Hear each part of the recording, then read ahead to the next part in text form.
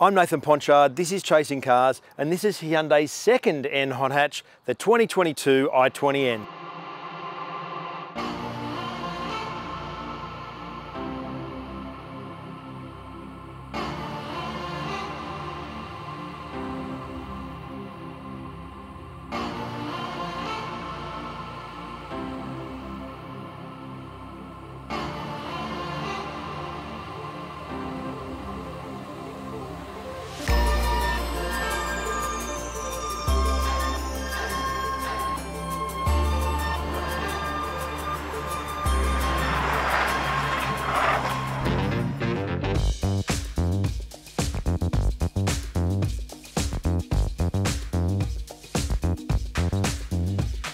Hyundai officially categorises the i20N as a light hatch, which is what it is because it's not an i30 and that's a small hatch. And small equals good in hot hatch land because that's all about agility. But I probably should point out here that the i20N probably isn't as small as you think it is.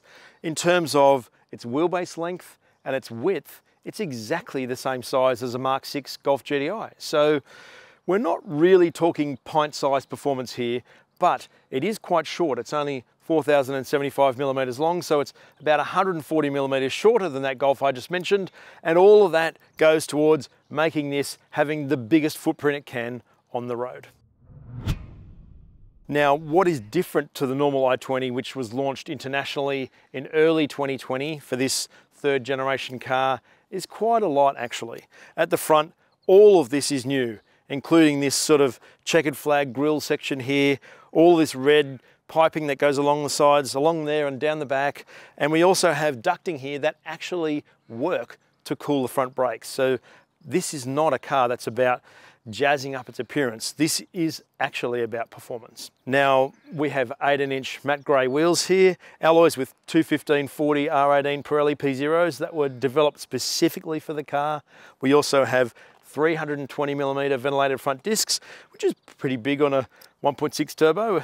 Certainly something that would have once been fitted to V8s, and we have it on this car right here. And in terms of the rest of the i20N package, it has had a lot of changes. Its chassis, steering, brakes and suspension have all been turfed from the normal car or significantly improved. You can't turf the whole body, that's just been made stronger. I think it has 12 more welding points than it normally has, and some bracing underneath the car to improve the rigidity and the torsional strength of it to make the suspension work as best as it can. Now, the steering rack is completely new as well. It's just over 2 turns lock to lock.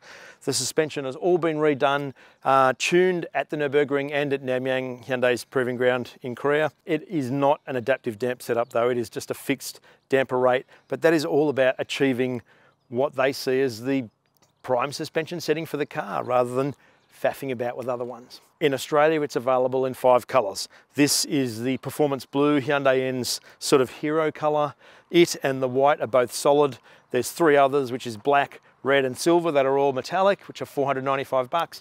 And if you want to pay another $1,000, although I don't know whether you do this on the black one because it's already black, you get a black 2-tone roof as well. So I think it actually looks pretty cool. I think it looks better in the flesh than it did in photos. We also have black mirror caps here, as you'd expect from a junior hot hatch, but maybe some of the things you wouldn't expect are things like front parking sensors. We've got keyless entry and start. The mirrors electrically fold when you lock the car. We don't have a sunroof, which many people will be very happy about. We have a fixed rear wing here that is an acquired taste, but I feel like it sort of suits the shape of the vehicle. And at the back of the i20N here, it is quite busy, but I also think it looks fitting to what the car is. We also have a bespoke torsion beam rear suspension for the i20N, which is a dual beam setup that Hyundai claims increases the roll stiffness and helps the car turn in. And we also have a limited slip diff up the front, a proper mechanical one that is all about making the i20N suck itself into an apex and make this the corner carver that they claim that it is, which I'm sure it is. At the back here, we have got this junior hot hatch thing going on big time. There's a lot of red lines and stuff like that in this car because it isn't a top spec Hyundai. It only lights up this section and not this bit in here. That's just a red stripe. But I do really like the way it has all these blackout stuff. It has a little bit of Audi S1 chic about it. If you remember how the Audi did that sort of 70s black panel around the number plate, I think it looks really good on the i20N. Better in the flesh, again, than in photos. And in here, we also have a little bit less than junior boot size. In here we have a modest, if useful, boot that comes with its own standard cargo net, which is really good. Nothing else in particular other than the Bose stereo speaker just over here. But when you put these 60/40 backrests down, it is a completely flat floor, just over 1100 litres of boot space. And if you want to maximise the boot space with the rear seats up, you just pull out this floor here and you have 310 litres, which is pretty good for a light hatch, and a space saver spare beneath. Now, you often get into small hot hatches like the i20N and discover that the interior is just a whole bunch of cheap crap with all this tinsel on top, and it isn't really a holistic design. And while the interior of this car isn't particularly high-end, because, well, there's no soft touch plastics at all of this is hard, all of the doors are hard, everything is just about being inexpensive, it doesn't feel like that at all, because it covers all of the basics so well. Like, for starters, the seats that I'm sitting in, they're cloth with sort of leatherette sides and stitching, but they look really good. The passenger doesn't even get height adjustment, but the seat is deep enough and comfortable enough to not have to need that stuff. The driver just has basic manual adjustment, but the driving position is excellent. The steering wheel in front of me is Hyundai's N steering wheel with really great bolstering around the sides of it. It's got those little N buttons for the N mode and the custom mode and stuff like that, as well as a little red one here that says rev, where you can turn rev matching on and off for the 6-speed manual, although it's such a great gearbox that I don't know why you would need that help. We also have a traditional handbrake here for handbrake turns in safe and appropriate places. And we also have just a generally really uniform and easy to read layout. Now, in front of me are two 10.25 inch screens. The screen directly in front is the same screen that's in a whole bunch of other Hyundais and Kias, but this one has its own end screen that sort of mimics an Audi RS kind of screen, but with Hyundai's own flavour. And on the 10.25 inch center screen here, you can hit N mode and it brings up a screen that shows you engine parameters, but it also shows you the tracks. Like, by 2022, there'll be up to 10 tracks in Australia and then more coming, which can be software updated in the car that the i20N instinctively knows. And so when you drive in the front gate, it says, "Welcome to Wakefield Park," which is where we are here.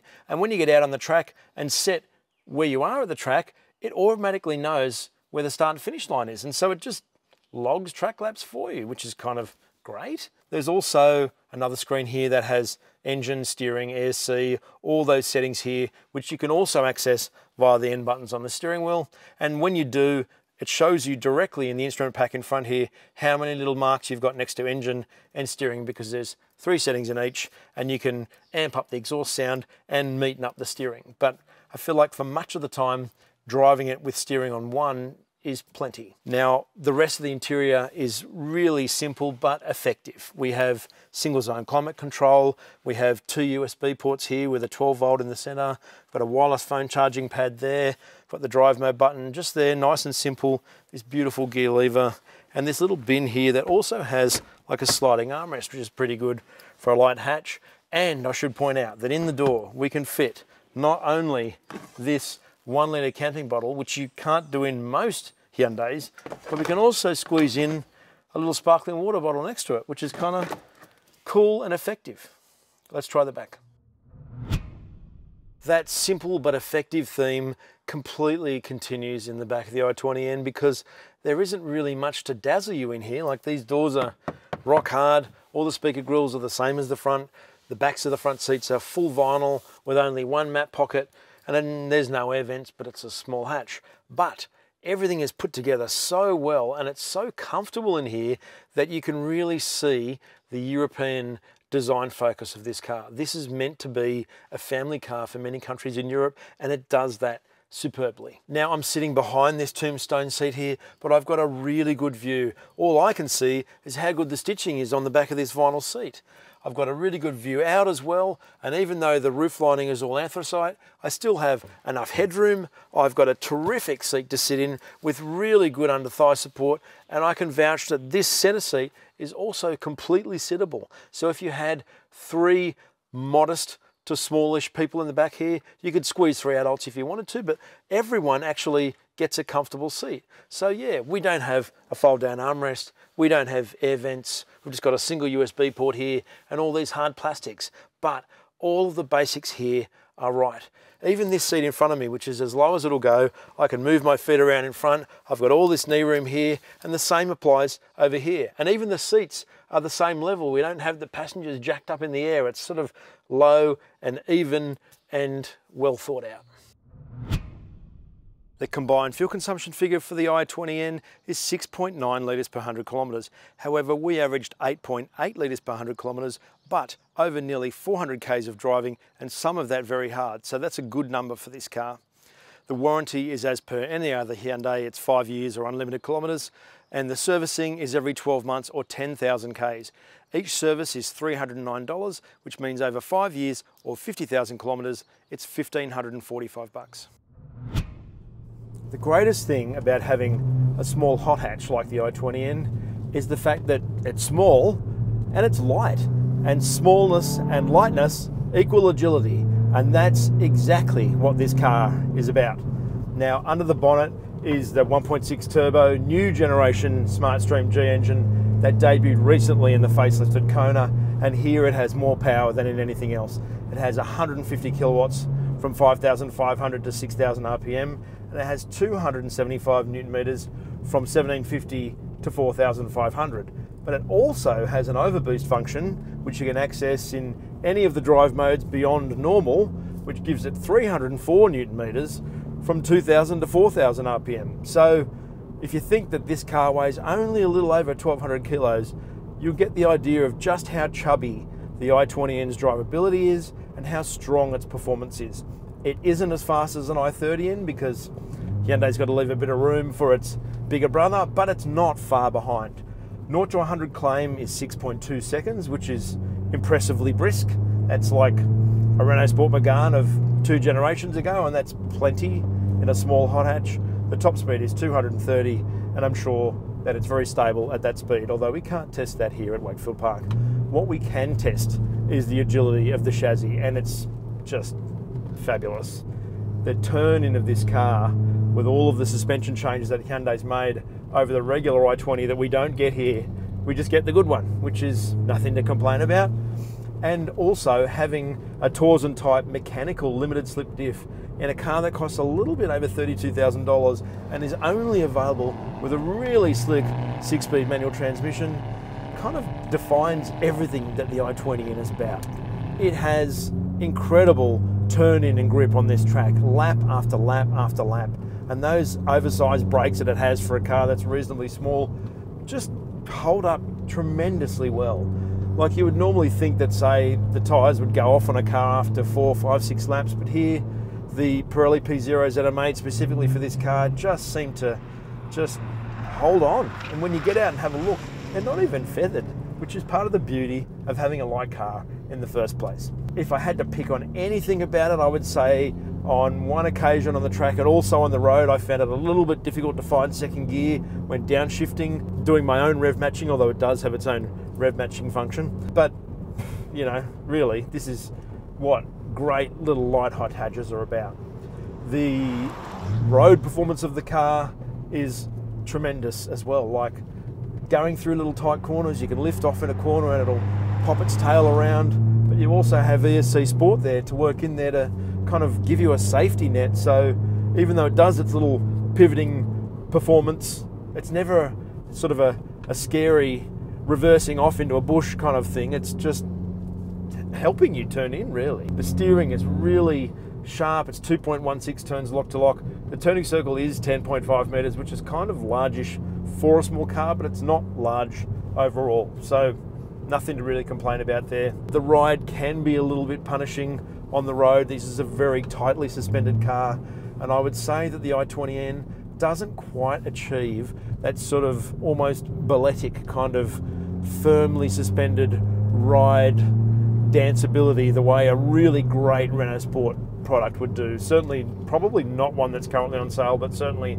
some from the past that have just sort of tap over bumps. I think the i20 has a little bit of vertical pitch to it. Occasionally, very occasionally, it'll kiss the bun stops in the front end, but it's nothing really to be concerned about. You're buying this car to have a great time and to be able to do great track laps, not to kind of pot it to the shops and complain about its ride, which you don't really need to do because it's really pretty good. In terms of the safety in the i20N, besides the fact that it has an absolutely fantastic chassis and not a scary oversteery one either, just a adjustable, involving, great, grippy, drivable car. It has the basics in safety: blind spot monitoring, rear cross traffic collision avoidance. It has cruise control that's non-adaptive, which I personally love, but some people may not, but it means you can do all the stuff yourself instead of having it interfere.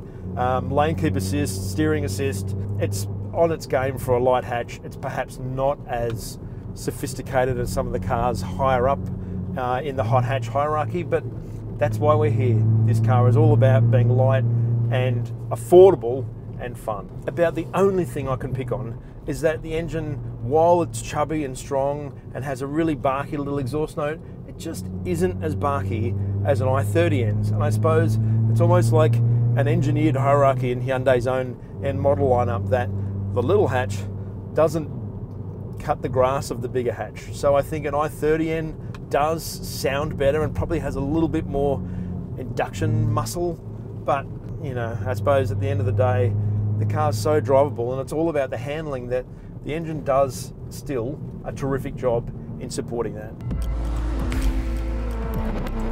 The reason why we don't get the normal i20 versions is because they're actually too expensive. So it's kind of good that the one version we do get, which is this i20N here, made in Turkey, is so damn good. It's such a great little light hot hatch. But what defines this car is not only the fact that it's $32,500 with only 2 options to add, but that it's such a great little driver's hatch. That mechanical limited slip diff at the front is absolutely superb, sucking that nose into a corner and making this one of the most agile little hot hatches you'll drive. In fact, if you bought this car and didn't drive it on track, I feel like you'd be missing part of the fun of this vehicle, because there's just so much fun to be had in the i20N that you can only go so far on a public road. The thing is though, that the i20N is such a great little light hatch for doing all of those things that we want a car to do every day, like going to the shops, driving around town, being talky, carrying 3 kids across the back seat, stuff like that. It absolutely aces. It's the fact that it has all of that performance bandwidth up its sleeve is what makes this car truly great, especially for 32 grand. If you haven't subscribed, please do so below the video and let us know what you think about the 2022 Hyundai i20N or chasing cars. Thanks for watching.